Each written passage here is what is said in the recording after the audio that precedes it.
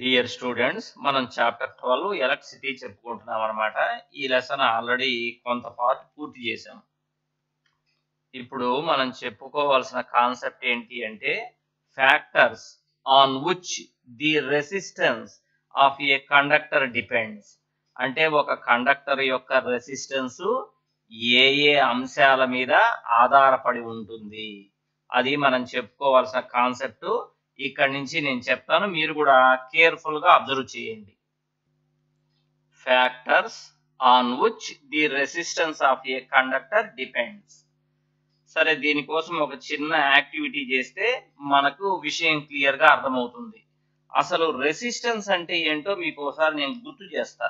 ఏంటి, ఒక conducting wire ఉందనుకోండి, ఫర్ ఎగ్జాంపుల్ కి ఒక కాపర్ వైర్, లేకపోతే ఒక అల్యూమినియం వైర్, లేకపోతే ఒక ఐరన్ వైర్. దీంట్లో నుంచి కరెంట్ పాస్ అవుతున్నప్పుడు ఆ ఫ్లో ఆఫ్ కరెంటును ఇది ఏం చేస్తుందంటే అపోజ్ చేస్తుంది, నా గుండా వెళ్తావా అని. ఎందుకంటే అడ్డంగా ఆటమ్స్ అన్ని ఉంటాయి అన్నమాట, అవి కరెంటును పోనివ్వవు.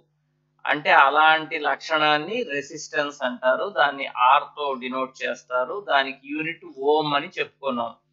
అన్నిటికీ రెసిస్టెన్స్ ఒకే రకంగా ఉండదు. ఒక్కొక్క సబ్స్టాన్స్ కి రెసిస్టెన్స్ అనేది ఒక్కొక్క రకంగా ఉంటుంది.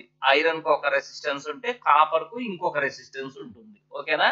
ఈ రెసిస్టెన్స్ ఆర్ అనేది ఏ ఏ ఫ్యాక్టర్స్ మీద డిపెండ్ అవుతుంది అనేది ఇప్పుడు మన పాయింట్. దానికోసం చూడండి, complete an electric circuit consisting of A cell. అంటే ఇప్పుడు మనం ఒక ఎలక్ట్రిక్ సర్క్యూట్ ని కంప్లీట్ చేయాలి, అందులో ఒక సెల్ ఉండాలి. ఇదే cell, positive terminal, negative terminal, and ammeter. Ammeter ఎందుకంటే ఎంత కరెంట్ ఫ్లో అవుతుందో మెజర్ చేయడానికి. ఏ nichrome wire of length L, marked 1. ఇదిగో నిక్రోమ్ వైర్ ఇదేను, ఇదిగో ఇది నిక్రోమ్ వైరు. దాని లెంగ్త్ ఎంత అంటే ఎల్, దాన్ని 1 అని డినోట్ చేసామన్నమాట. ఇంకా ఏంటంటే అండ్ ఏ ప్లగ్ కి, ఇక్కడ చూడండి, ఇవన్నీ ఉండేట్టుగా ఒక సర్క్యూట్ ని తయారు చేయాలా, మనం చేసేసాం. నెక్స్ట్ ఇదేంటిది, దీని హెడ్డింగ్ కింద రాసేది electric circuit to study the factors on which the resistance of conductor wire depends. Resistance అనేది ఏ ఏ ఫ్యాక్టర్స్ మీద డిపెండ్ అవుతుందో సూచించేటువంటి డయాగ్రామ్ అన్నమాట ఇది. ఈ డయాగ్రామ్ ద్వారా మనం ఒక చిన్న యాక్టివిటీ చేస్తున్నాం. సరే, ఇప్పుడు నా ప్లగ్ ది కీ, ఈ కీ ఉంది చూసారు, అందులో ప్లగ్ పెట్టండి. సర్క్యూట్ లో కరెంట్ పాస్ అవుతుంది. పాజిటివ్ టెర్మినల్ నుంచి బయలుదేరి కరెంట్ ఇలా నిక్రోమ్ వైర్ లో నుంచి నెగటివ్ టెర్మినల్ లోకి వెళ్ళిపోతుంది. ఎంత కరెంట్ ఫ్లో అవుతున్నదో ఈ అమ్మీటర్ అనేది మెజర్ చేస్తుంది. ఓకేనా? Replace the nichrome wire. First note the current in the ammeter. ఈ నిక్రోమ్ వైర్ అనేది సర్క్యూట్ లో ఉంది కదా, కరెంట్ ఎంత పోతుందో నోట్ చేసుకో. ఏమని, నిక్రోమ్ వైర్ ఉంచినప్పుడు సర్క్యూట్ లో వెళ్తున్నటువంటి కరెంట్ ఇంత అని నోట్ చేసి పెట్టుకో. Replace the nichrome wire by another nichrome wire of same thickness but twice the length. ఇప్పుడు ఏం చేస్తావు తెలిసిన, ఈ నిక్రోమ్ వైర్ ని తీసేసి దాని ప్లేస్ లో ఈ నిక్రోమ్ వైర్ పెట్టు. ఏంటి దానికి దీనికి తేడా ఏంటి, దాని థిక్నెస్ ఎంత ఉందో దీని థిక్నెస్ కూడా అంతే ఉంది, మందమేం మారలా, లెంగ్త్ మాత్రం డబుల్ అవ్వాలి. అంటే పొడవైన నిక్రోమ్ వైర్ పెట్టామన్నమాట. ఇంతకు ముందు ఇంత పొడవు ఉన్న నిక్రోమ్ వైర్ పెడితే ఇప్పుడు దానికి డబల్ లెంగ్త్ ఉండే నిక్రోమ్ వైర్ పెట్టాం, థిక్నెస్ మాత్రం అంతే ఉండాలి. ఓకేనా?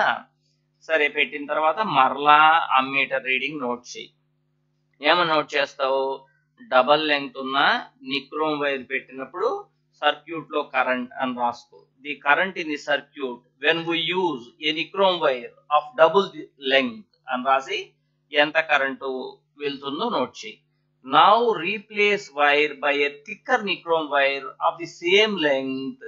ఈసారి ఏం చేస్తావు తెలిసిన, ఈ రెండో నిక్రోమ్ వైర్ కూడా తీసేయి. దీనికి 2 అని పేరు పెట్టున్నాం కదా, తీసేయి. ఈసారి 3 అనే నిక్రోమ్ వైర్ పెట్టు. ఎలా ఉండాలి ఇది, ఈ ఫస్ట్ నిక్రోమ్ వైర్ ఎంత లెంగ్త్ ఉందో అంత లెంగ్తే ఉండాలి ఇది కూడా, కాకపోతే థిక్నెస్ ఎక్కువ ఉండాలి. అంటే మందమైనటువంటి నిక్రోమ్ వైర్ ని పెట్టు, ఎక్స్పెరిమెంటల్ వైర్ గా పెట్టి ఎంత కరెంటు వెళ్తున్నదో మెజర్ చేయి, రాసుకో. ఏమనంటే the current flowing in the circuit when we use thicker nichrome wire of same length అని రాసుకో. ఓకేనా? థిక్కర్ నిక్రోమ్ వైర్ కి క్రాస్ సెక్షనల్ ఏరియా ఎక్కువ ఉంటుందని మీకు తెలుసు. Okay, again note down the current through the circuit. సరే, ఫస్ట్ ఏం చేసాం, ఈ నిక్రోమ్ వైర్ పెట్టాం, తర్వాత డబుల్ లెంగ్త్ ఉండే నిక్రోమ్ వైర్ పెట్టాం, థిక్నెస్ అంతే ఉండాలి. తర్వాత మూడోసారి నిక్రోమ్ వైరే సేమ్ లెంగ్త్, థిక్నెస్ మాత్రం ఎక్కువ ఉండాలి, అలాంటి నిక్రోమ్ వైర్ పెట్టాం.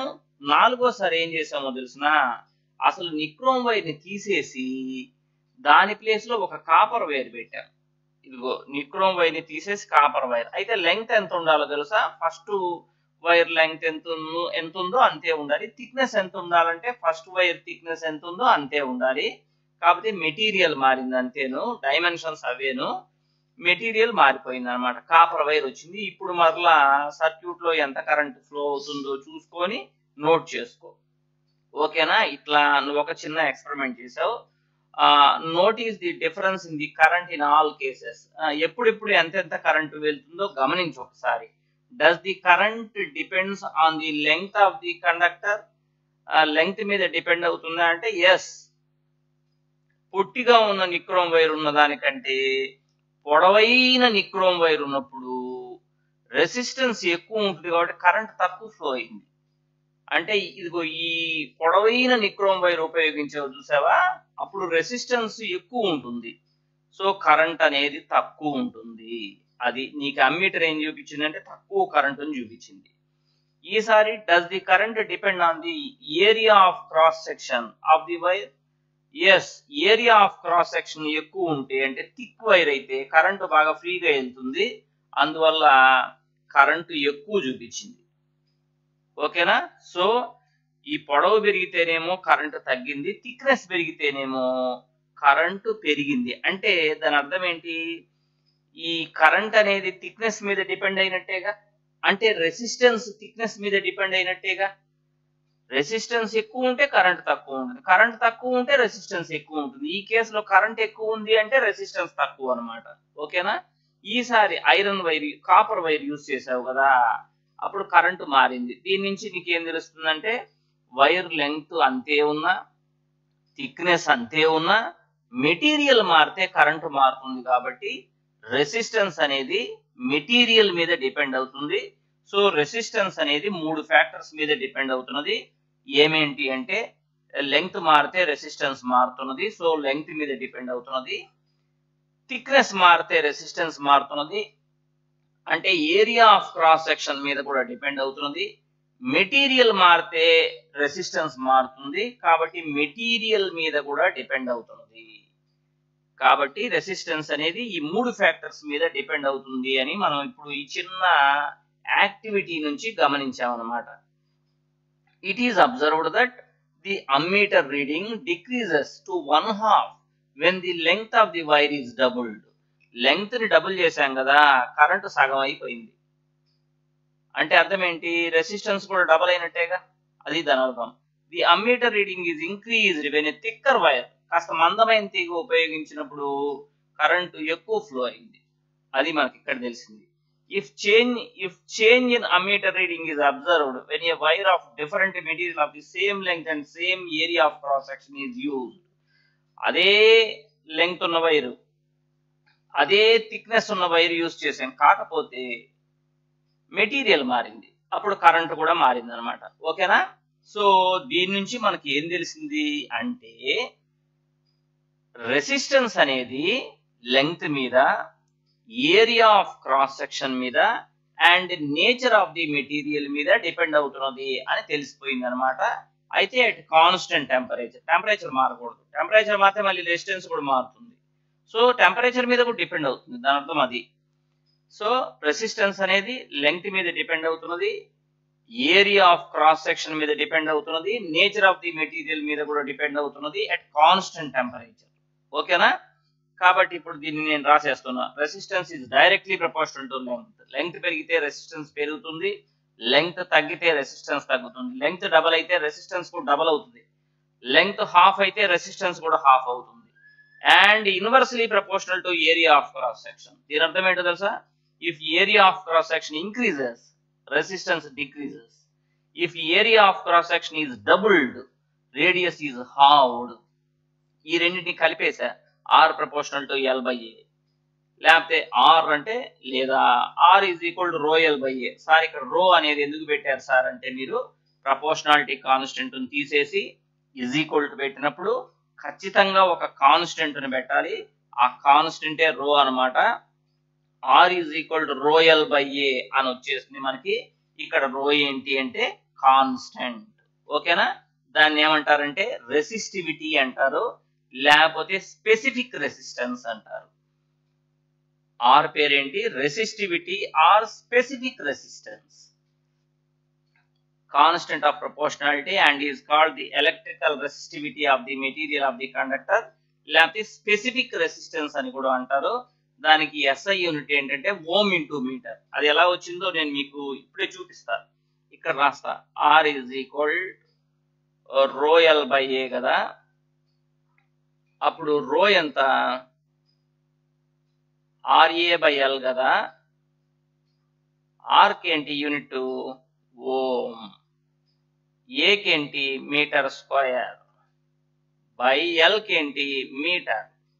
అంతేనా? ఈ మీటర్ కి మీటర్ క్యాన్సిల్ పోతే రోకి ఏంటి? Ohm into metre. ఇట్లా హైఫన్ పెట్టినా ఓమ్ ఇంటూ మీటర్ అని చదవాలి. సో ఎస్ఐ యూనిట్ ఆఫ్ రెసిస్టివిటీకి ఏంటంటే ఓమ్ ఇంటూ మీటర్. అది దాని SI unit. It is the characteristic property of the material. Resistivity అనేది ఒక మెటీరియల్ యొక్క క్యారెక్టరిస్టిక్ ప్రాపర్టీ. బంగారము పసుపు రంగులో ఉండటం దాని నేచర్, దాని క్యారెక్టరిస్టిక్ ప్రాపర్టీ. ఐరన్ అనేది బ్లాక్ గా ఉండటం అనేది దాని క్యారెక్టరిస్టిక్ ప్రాపర్టీ. అర్థమైందా? అలానే రెసిస్టివిటీ అనేది కూడా క్యారెక్టరిస్టిక్ ప్రాపర్టీ. ఒక్కొక్క మెటీరియల్ కు ఒక్కొక్క రెసిస్టివిటీ ఉంటుంది. ఇది డైమెన్షన్స్ మీద డిపెండ్ అవ్వదు, దాని నేచర్ మీద డిపెండ్ అవుతుంది అంతే. The metals and alloys have very low resistivity in the range of ఎంత? 10⁻⁸ ohms టు 10⁻�6 ohms. వాటి ఈ మెటల్స్ కి ఎంత ఉంటుందట? 10⁻⁸ ohms నుంచి 10⁻�6 ohms వరకు, ఓమ్ మీటర్ వరకు రెసిస్టివిటీ ఉంటుంది. అందువల్ల చాలా తక్కువ ఉంది రెసిస్టివిటీ. రెసిస్టివిటీ తక్కువ ఉంది కాబట్టి కరెంటు బాగా ఫ్లో అవుతుంది. అందువల్లనే అవి గుడ్ కండక్టర్స్. అర్థమవుతుందా? ఏవి? ఈ మెటల్స్ కానీ రఫ్ గా వాటి alloys కానీ. అట్లా కాకుండా ఇన్సులేటర్స్ ఉంటాయి, అంటే విద్యుత్తును పోనివ్వని పదార్థాలు, like rubber and glass have resistivity of the order of. వీటి రెసిస్టివిటీ ఎంత ఉంటుంది? 10⁻12 టు 10⁻17 ఓమ్ మీటర్. చూసారా? ఈ మెటల్స్ కి వాటి alloys కి రెసిస్టివిటీ చాలా తక్కువ ఉంది. 10⁻−8 టు 10⁻−6 ఓమ్ మీటర్. మైనస్లో ఉంది, చాలా తక్కువ ఉంది రెసిస్టివిటీ. అందువల్లనే వీటిలో కరెంటు బాగా ఫ్లో అవుతుంది. They are good conductors of electricity. అట్లా కాకుండా ఇన్సులేటర్స్ అంటే విద్యుత్తును పోనివ్వనివి, రబ్బర్, గ్లాస్, ఇవన్నీ కూడా వాటి రెసిస్టివిటీ చాలా ఎక్కువ ఉంది. 10⁻12 to 10⁻17 ohm meter. Both the resistance and resistivity of a material vary with temperature. Resistivity గాని రెసిస్టెన్స్ గాని రెండు కూడా టెంపరేచర్ తో పాటు మారుతాయి. నిన్ను రెసిస్టెన్స్ అనేది దేని మీద డిపెండ్ అవుతుందంటే లెంగ్త్ మీద, ఏరియా ఆఫ్ క్రాస్ సెక్షన్ మీద and nature of the material మీద డిపెండ్ అవుతుంది అని చెప్పాలి. అలా కాకుండా రో ఇది రెసిస్టెన్స్ కదా, రో దేని మీద డిపెండ్ అవుతుంది అంటే లెంగ్త్ మీద డిపెండ్ కాదు, ఏరియా ఆఫ్ క్రాస్ సెక్షన్ మీద డిపెండ్ కాదు, నేచర్ ఆఫ్ ది మెటీరియల్ మీదనే డిపెండ్ అవుతుంది. అంటే ఇది ఒక మెటీరియల్ యొక్క క్యారెక్టరిస్టిక్ ప్రాపర్టీ రో అనేది. తేడా గమనించండి రెసిస్టెన్స్ కి రెసిస్టివిటీకి. ఇదేమో రెసిస్టెన్స్ అనేది లెంగ్త్ మీద, ఏరియా ఆఫ్ క్రాస్ సెక్షన్ మీద, నేచర్ ఆఫ్ ది మెటీరియల్ మీద డిపెండ్ అవుతుంది. ఈ రో మాత్రం ఒక్క నేచర్ ఆఫ్ ది మెటీరియల్ మీదనే డిపెండ్ అవుతుంది. ఈ లెంగ్త్ మీద, ఏరియా ఆఫ్ క్రాస్ సెక్షన్ మీద డిపెండ్ కాదు. రెండు కూడా టెంపరేచర్ మీద డిపెండ్ అవుతుంది. ఓకే, అర్థమైందా మీకు? నెక్స్ట్ ఇక్కడ మనకి ఏం చేశాడంటే ఒక లిస్ట్ ఇచ్చాడు, నిన్ను అబ్జర్వ్ చేయమన్నాడు. కండక్టర్స్ కి వాటి రెసిస్టివిటీ ఏ రేంజ్ లో ఉందో ఒకసారి గమనించు. సిల్వర్ ఉంది 1.60 into 10⁻−8 ఓమ్ మీటర్, చాలా తక్కువ ఉంది. -8 అంటే చాలా తక్కువ. రెసిస్టివిటీ చాలా తక్కువ ఉంది కాబట్టి ఇది గుడ్ కండక్టర్. ఎంత గుడ్ కండక్టర్ అంటే ఈ కండక్టర్స్ అన్నిట్లోకి ఇదే గుడ్ కండక్టర్. మిమ్మల్ని ఎవరైనా అన్నిటికంటే కరెంటును బాగా ప్రవహింపజేయనిచ్చే మెటల్ చెప్పమంటే ఫస్ట్ సిల్వర్ చెప్పాలి, తర్వాత కాపర్ చెప్పాలి, తర్వాత అల్యూమినియం చెప్పాలి. ఎందుకని సిల్వర్ కు అంటే రెసిస్టివిటీ చాలా తక్కువ ఉంది. So it is a best conductor. Better conductor copper. మరి ఇండ్లలో సిల్వర్ వైర్లు వాడుకోవచ్చు కదా సార్, కాపర్ ఎందుకు వాడుతున్నారు? సిల్వర్ లో అయితే ఇంకా బాగా కరెంట్ ప్రవహిస్తుంది కదా అంటే సిల్వర్ కాస్ట్లీ, మనం అంత కాస్ట్ పెట్టలేక కాపర్ వాడుతున్నాం అంతే. సిల్వర్ కనుక కాస్ట్ తక్కువ ఉండుంటే మనం సిల్వర్ వైర్స్ వాడటమే ఇంకా బెటర్ కాపర్ కంటే కూడా. ఓకే, టంగ్స్టన్ వీటన్నిటికీ ఇచ్చాడు అనమాట. రైట్, ఇది వాటి రెసిస్టివిటీ వాల్యూస్ గమనించండి. ఇట్లా వాడు ఆర్డర్ లోనే ఇచ్చుకుంటూ వచ్చాడు. ఎల్లాయిస్ కి వచ్చేసరికల్లా రెసిస్టివిటీ కొంచెం కొంచెంగా పెరుగుతూ వచ్చింది. ఏది ప్యూర్ మెటల్స్ కంటే ఎల్లాయిస్ కి ఇంక పెరిగింది. ఇన్సులేటర్స్ కి వచ్చేసరికల్లా ఇంకా పెరిగింది రెసిస్టివిటీ. చూడండి, మైనస్ నుంచి ప్లస్లకు వచ్చేసింది అనమాట. సో ఇది మనం గమనిస్తే, ఈ టేబుల్ గమనిస్తే మనకు యూజ్ ఉంటుంది అనమాట. టేబుల్ ని బట్టి కొన్ని క్వశ్చన్స్ అడుగుతారు. Table 11.2 reveals that the resistivity of an alloy is generally higher than that of its constituent metals.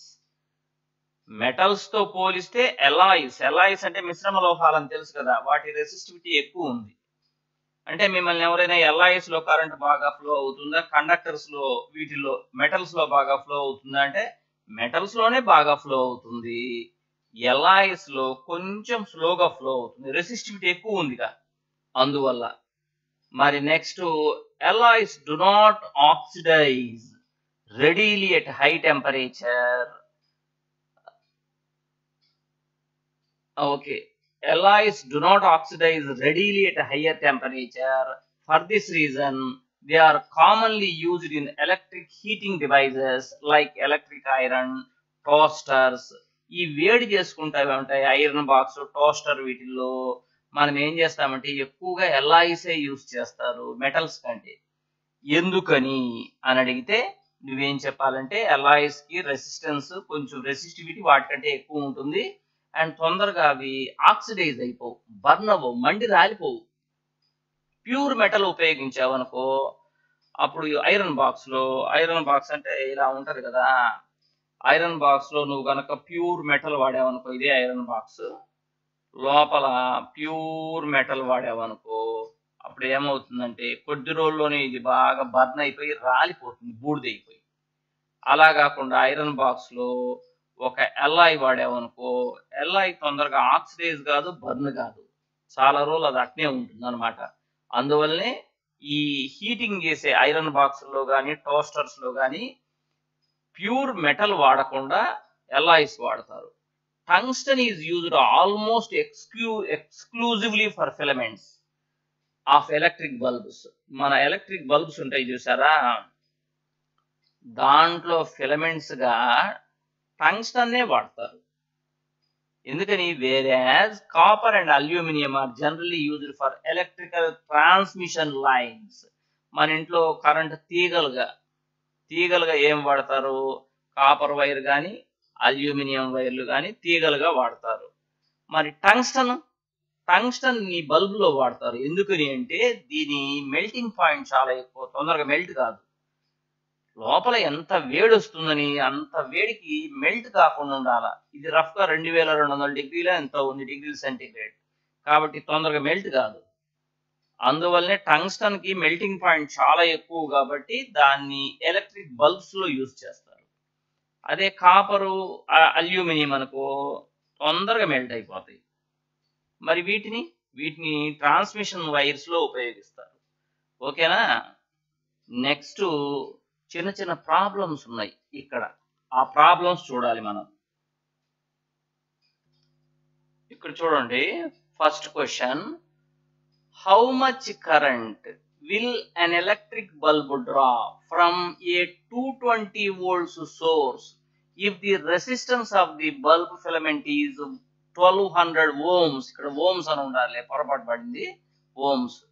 అది ఒక question. How much current will an electric heater coil draw from a 220 volts source if the resistance of the heater coil is 100 ohms? ఇది కూడా ohms. సరే, first కేసులో V ఎంత voltage 220 volts, R ఎంత resistance 1200 ohms, ఇదిగో ఇది ohms అంటే current కనుక్కోమన్నాడు. మీకు తెలుసు ohms లో V is equal to IR అని. మనం కనుక్కోవాల్సిన I కాబట్టి I is equal to V by I, V by R, I is equal to V by R అంటే is equal to V ఎంత చూడండి 220 by R ఎంత 1200, ఒక 0కు 0కు క్యాన్సిల్, 22 by 120. దీన్ని మనం క్యాలిక్యులేటర్ అన్నా చూడాలి లేకపోతే డివిజన్ చేసుకోవాలి. చేస్తే 0.18 ఆంపియర్స్ వచ్చింది. సో ఫస్ట్ కేసులో కరెంట్ వచ్చేసింది అనమాట. ఇప్పుడు రెండో ప్రాబ్లం చూద్దాం. రెండో ప్రాబ్లంలో V ఎంత 220, R ఎంత 100 ohms, I question mark, I is equal V by R. Ohm's లా నుంచి మీకు తెలుసు కదా, V అంటే 220 by 100, 0కు 0 క్యాన్సిల్, 22 by 10 అంటే 2.2 ఆంపియర్స్. ఇక్కడ అర్థమైంది ఏంటి అంటే రెండు సందర్భాల్లో వోల్టేజ్ ఒకటే, రెసిస్టెన్స్ మారింది కదా. ఇక్కడేమో 1200 ohms ఉంటే ఇక్కడ 100 ohm ఉంది. రెసిస్టెన్స్ ఎప్పుడైతే మారిందో కరెంట్ మారిపోతుంది. ఇందాక రెసిస్టెన్స్ ఎక్కువ ఉంది కాబట్టి కరెంట్ చాలా తక్కువ ఉంది. ఇప్పుడు రెసిస్టెన్స్ తగ్గింది రెండో కేసులో, కరెంట్ పెరిగింది. గమనించండి. సో రెసిస్టెన్స్ ఎంత పెరిగితే కరెంట్ అంత తగ్గుతుంది, రెసిస్టెన్స్ ఎంత లో ఉంటే కరెంట్ అంత హై ఉంటుంది అనమాట. ఓకేనా, అది మనకు తెలిసింది. నెక్స్ట్ క్వశ్చన్ చూద్దాం. Resistance of a metal wire of length 1 meter is 26 ohms at 20 degrees centigrade. If the diameter of the wire is 0.3 millimeter, what will be the resistivity of the metal at the temperature? Using table 11 to predict the material of the wire. సరే, okay. First వాడు ఏమి ఇచ్చాడు, length ఇచ్చాడు కదా, wire length. ఇదిగో length రాసుకున్నా. మీరు metal వైర్ని ఊహించుకోండి. ఇదే మెటల్ వైర్, ఇది ఒక మెటల్ వైర్. ఏ మెటలో అది మనకు తెలియదు. ఇది మెటల్ వైరు, దాని లెంగ్త్ ఏమో L, area of cross section A. సరే, ఇప్పుడు ఇక్కడ చూడండి L ఎంత ఇచ్చాడు 1 మీటర్. తర్వాత రెసిస్టెన్స్, దీని రెసిస్టెన్స్ ఎంత 26 ohms. దీని రేడియస్ కావాలంటే డయామీటర్ బై 2 అని మీకు తెలుసుగా. డయామీటర్ ఎంత 0.3 mm by 2 అంటే 0.15 mm. 0.15 into 10⁻³ metre. మిల్లీమీటర్స్ ని ఉంచుకోకూడదుగా, మనం మిల్లీమీటర్స్ లో ఎట్లా చేస్తాం, SI యూనిట్ లోకి మార్చుకోవాలి కదా. మిల్లీమీటర్స్ ని మీటర్స్ లోకి మార్చాలంటే 10⁻³ మీటర్స్. ఇప్పుడు దీన్ని ఎట్లా రాస్తానంటే 15 ఇంటూ, అంటే 15 చేసినందుకు ఇక్కడ 10⁻² బయటకు వస్తుంది. 15 ఇంటూ 10⁻² దీంతో కలిస్తే 10⁻⁵ మీటర్స్. ఓవరాల్ గా నిదానంగా ఇలా R కనుక్కోవాలి. మిల్లీమీటర్స్ ని మీటర్స్ లోకి మార్చుకొని దాన్ని చేయాలి. జాగ్రత్తగా చూడండి. ఇది R వచ్చేసింది కదా. ఇప్పుడు R is equal to ρL by A. ఇది రేడియస్, ఇది స్మాల్ r, ఇదేంటిది రెసిస్టెన్స్. ఇది ఒకటి కాదు. R is equal to ρL by A. రో is equal RA by L. R రాయాలి, ఇక్కడ పొరపాటుని ఇలా రాసినట్టుంది. చూడండి, ఇక్కడ రో ఈజ్ ఈక్వల్ R, A అంటే ఏరియా కదా, πr² బై L. ఓకేనా. ఇప్పుడు R ఎంత ఇక్కడ ఎత్తుకుదాం 26, పై అంటే 3.14 లేకపోతే 22/7 అని మీ అందరికీ తెలుసు. 22/7 అంటే 3.14 ఇంటూ R ఎంత 0.15 అంటే ఇక్కడ కనుకోనంగా 15 into 10⁻⁵ into 15 into 10⁻⁵ whole square by L ఎంత 1 మీటర్. సో నేను సబ్స్టిట్యూట్ చేశాను. నెక్స్ట్ దీన్ని ఇక్కడ రాసుకున్నా 26 into 3.14 into 15 into 15 అంటే 225 into 10⁻⁻10. రెండు కలిస్తే అంతేగా. ఈ నాలుగిటిని మనం మల్టిప్లై చేసుకోక తప్పదు. ఓకేనా. అప్పుడు 18, 3, 6, 9 అంటే 1, ఇది 1s, 10s, 1000s అంటే 18,000 369 into 10 power minus 10. ఇక్కడ పాయింట్ పెడతా నేను. సైంటిఫిక్ గా ఒక్క డిజిట్ వదిలి కదా పాయింట్ పెట్టేది. ఇక్కడ 10 power 4 బయటకు వస్తుంది. దీంతో కలిస్తే 10 power minus 6 ఓం మీటర్. నువ్వు కనుక్కుంది రెసిస్టివిటీ కదా. నువ్వు ఇప్పటిదాకా ఏం కనుక్కున్నావు? రెసిస్టెన్స్ కనుక కనుక్కొని ఉంటే ఓం అని పెట్టేవాళ్ళం. రెసిస్టివిటీ కదా కనుక్కున్నది, యూనిట్ ఓం మీటర్. ఎంత వచ్చింది నాకు? 1.8369 into 10 power minus 6 ohm metre వచ్చిందంటే మీరు రఫ్ గా 1.8 గుర్తుపెట్టుకోండి. 1.8 into 10 power minus 6 ohm metre. మరి ఇది ఏంటో అంటే దీనికి అది ఏ మెటీరియల్ తెలియాలంటే ఆ టేబుల్ దగ్గరికి వెళ్దాం. టేబుల్ ఉంది కదా ఇక్కడ, ఈ టేబుల్లో 1.8 దేనికి ఉందబ్బా? ఇక్కడ చూడండి, 1.84 into 10 power minus 6 మ్యాంగనీస్ ఉంది. గమనించారా మీరు? సో ఇప్పుడు మన మెటీరియల్ ఏంటి అని అడిగాడు కదా, మెటీరియల్ డెఫినెట్ గా మ్యాంగనీస్ అయి ఉంటుంది. సో ఎట్లా చెప్పాను నేను? రో వాల్యూ మనకు వచ్చింది కదా, మనకు వచ్చిన రో వాల్యూను టేబుల్లో ఉండే రో వాల్యూతో నేను పోల్చుకున్నా. టేబుల్లో దేని రో వాల్యూకు దగ్గరగా ఉందో చూసుకుంటే మ్యాంగనీస్ కు సరిపోయింది. సో మన వైర్ ఏంటి తెలుసా? మ్యాంగనీస్ వైర్ ఇది. ఓకే, అందుకని మ్యాంగనీస్ అని రాసేసా. Next question.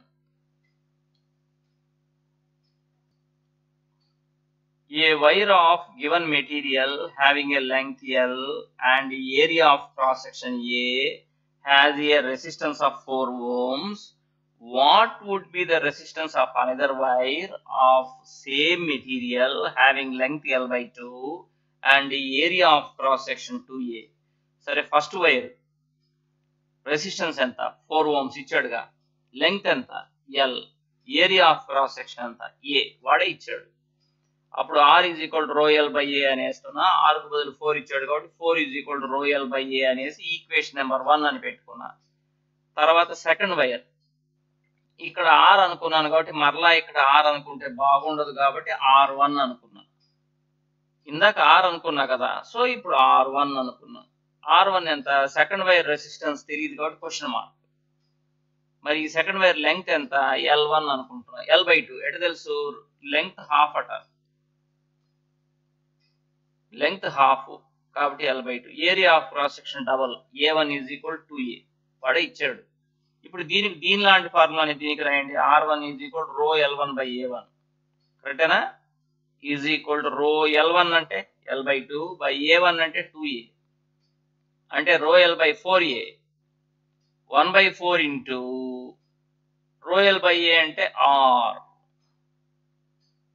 rho L by A అంటే R, అందుకని అట్లా రాశాను.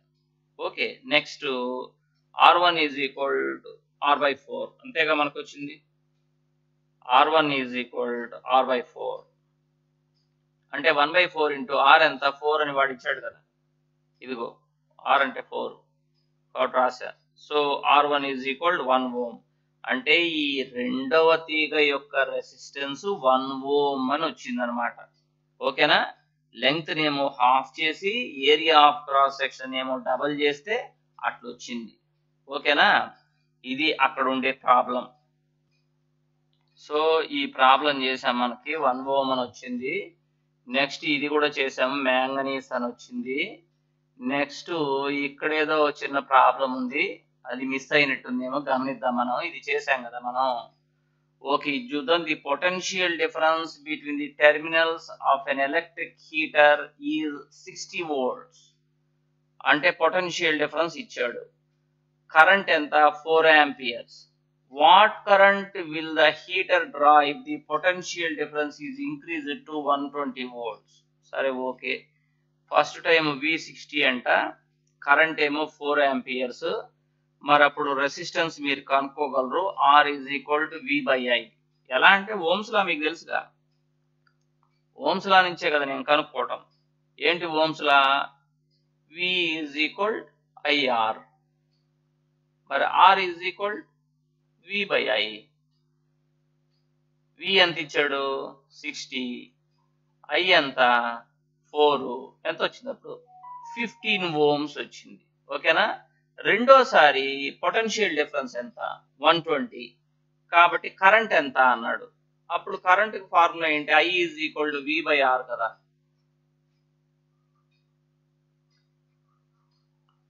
V/R వేస్తే 120/R ఇందాక కనుక్కున్నావుగా, అది 8 amperes. అలా కనుక్కోవాలన్నమాట. సో ఇది ప్రాబ్లమ్స్. నెక్స్ట్ ఏమున్నాయి ప్రాబ్లమ్స్ తర్వాత? ఏవో కొన్ని క్వశ్చన్స్ ఇచ్చాడు, కొంచెం కేర్ఫుల్ గా అబ్జర్వ్ చేయండి మీరు కూడా. ఈ లెటరింగ్ సరిగా కనపడదు. On what factors does the resistance of A conductor depends? ఒక కండక్టర్ యొక్క రెసిస్టెన్స్ ఏ ఏ అంశాల మీద ఆధారపడుతుంది? Resistance is proportional to length, అదేగా మనం చూసింది. Resistance is proportional to length and resistance is inversely proportional to area of cross section and resistance depends upon the nature of the material. ఆ 3 points రాయాలి. Will current flow more easily through a thick wire? అవును, thick wire లో ఈజీగా వెళ్తుంది కదా, ఎందుకంటే thickness పెరిగితే resistance తగ్గుతుంది కదా, కరెంట్ బాగా ఫ్లో అవుతుంది. Are a thin wire of the same material when connected to the same source? Why? Thickness పెరిగితే ఏరియా ఆఫ్ క్రాస్ సెక్షన్ పెరుగుతుంది, రెసిస్టెన్స్ తగ్గుతుంది. రెసిస్టెన్స్ తగ్గింది అంటే ఆటోమేటిక్ గా కరెంట్ పెరుగుతుంది. అదే answer.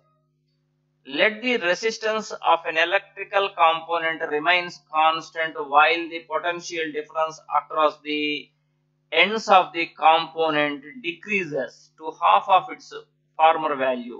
What change will అక్కర్ in the current through it? The resistance of an electric component remains constant. Resistance MR la. Will the potential difference across the two ends of the component decreases to half? అది మీరు గమనిస్తే తెలుస్తుంది అనమాట. ఓం చెప్పింది ఏంటి? V proportional to I అనే కదా. ఆ రెండు ఒకదానికొకటి డైరెక్ట్లీ ప్రపోర్షనల్ అనిగా చెప్పాడు. V పెరిగితే I పెరుగుతుంది, V తగ్గితే I తగ్గుతుంది కదా. ఇక్కడ ఏమంటున్నాడు? పొటెన్షియల్ డిఫరెన్స్ సగమైందట, ఆటోమేటిక్ గా I కూడా హాఫ్ అవుతుంది. ఇది సగం అయితే ఇది కూడా సగం అవుతుంది అంతే. ఓకేనా? అది answer. Next, what are coils of electric toasters and electric irons made of N alloy rather than wire rather than a pure metal? Pure metal ఉపయోగించకుండా ఈ హీటర్స్ లో కానీ టోస్టర్స్ లో కానీ alloys ఎందుకు ఉపయోగిస్తారంటే, ప్యూర్ మెటల్ ఉపయోగిస్తే అవి తొందరగా ఆక్సిడైజ్ అయ్యి బర్న్ అయిపోతాయి. అవే ఎలాయిస్ అయితే తొందరగా ఆక్సిడైజ్ కావు, బర్న్ కాకుండా ఉంటాయి. అదొక రీజన్. నెక్స్ట్, ఎలాయిస్ రెసిస్టివిటీ ఎక్కువ. రెసిస్టివిటీ ఎక్కువ కాబట్టి కరెంటు అడ్డుకుంటాయి, తొందరగా వేడెక్కుతుంది. ఆ రీజన్స్ వల్లనే మనము టోస్టర్స్ లో ప్యూర్ మెటల్ కాకుండా వాటి ఎలాయిస్ ఉపయోగిస్తాం. ఓకేనా? Use the table 12.2 to answer the following. ఇందాక table చూడమంటున్నాడు. Which among iron and mercury is a better conductor? Iron మెర్క్యూరీలో ఏది బెటర్ కండక్టర్ అని క్వశ్చన్ వేశాడు. Which material is the best conductor అన్నాడు. బెస్ట్ కండక్టర్ మాత్రం ఫస్టే చూసాం కదా మనం, ఏంటిది? సిల్వర్. ఎందుకంటే దాని రెసిస్టివిటీ అన్నిటికంటే తక్కువ ఉంది. సో బెస్ట్ కండక్టర్ ఏంటంటే సిల్వర్. ఇప్పుడు ఈ ఐరన్ మెర్క్యూరీలో ఏది బెటర్ కండక్టర్ అంటున్నాడు కదా, దానికోసం మనం టేబుల్ చూడాల్సిందేగా. ఈ టేబుల్ ఇక్కడ ఉంది కదా, చూద్దాం.